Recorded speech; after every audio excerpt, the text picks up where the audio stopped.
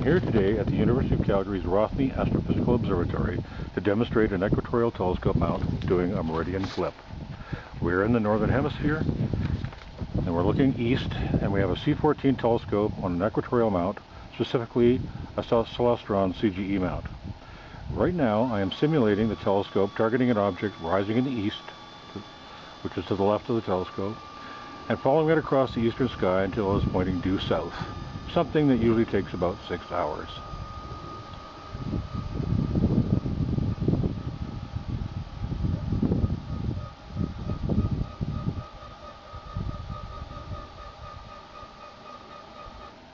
Now notice that the telescope mount has stopped by itself at or near the north-south meridian line. This is because part of the rotating mount is very close to hitting the stationary parts. It may be the motor housing colliding or a long telescope tube about to hit a tripod leg, but almost all equatorial mounts have this problem. If the scope continues, a collision will occur which would cause damage to the motors or gears. In this case, this mount simply stops accepting motion control commands from the hand controller. It stops, and of course the target will soon drift out of the camera's field of view. Other mounts may automatically do a Meridian Flip. Since it's stopped, I'll tell the hand controller to target the object again, which in this case is the sun.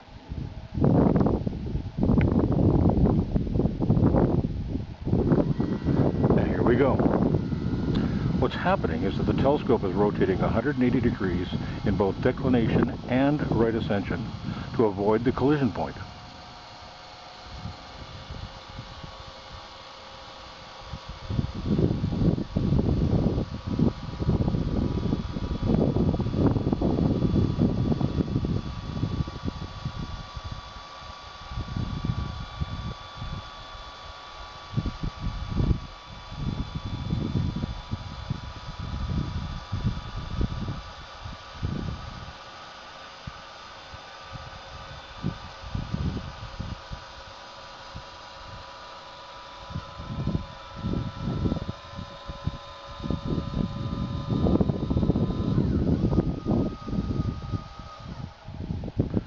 Now it will continue to target the sun across the western sky until it sets, but you will have lost imaging time during this maneuver. Also notice that the camera is now upside down, so all images after the flip will be rotated relative to the starting point. The worst thing about a Meridian Flip is that it happens at exactly the best time to observe or image targets, when the scope is pointing upwards through the minimum amount of the Earth's atmosphere.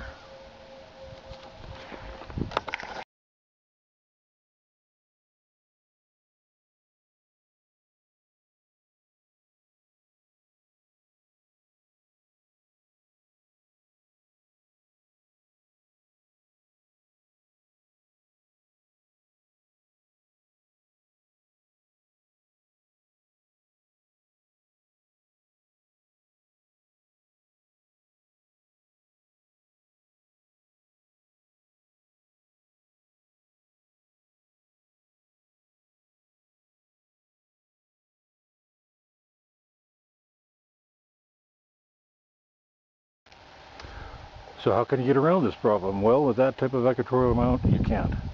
This is my telescope mount. It's an alt-azimuth telescope, meaning it's up, down, left, right, but it's mounted on that wedge assembly below it. That turns it into an equatorial scope. And the way this telescope moves, it can go all the way across the sky. It does not have any kind of Meridian Flip. I use this when I'm taking long duration astro time lapses, lunar eclipses, solar eclipses, etc., or just taking ordinary deep sky imaging. And this telescope will go all the way across. The camera stays the same orientation relative to the North Celestial Pole. There's no lost imaging due to the Meridian. It will go all the way from the eastern horizon all the way to the western horizon with no problems.